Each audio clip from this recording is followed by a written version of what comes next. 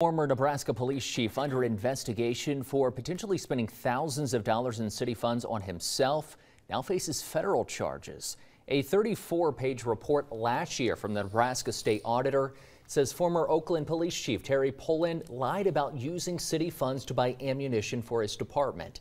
The report claims he instead used that money to buy a wakeboard, fishing supplies, and a basketball backboard, spending more than $15,000. Poland is scheduled to appear in court April 14th.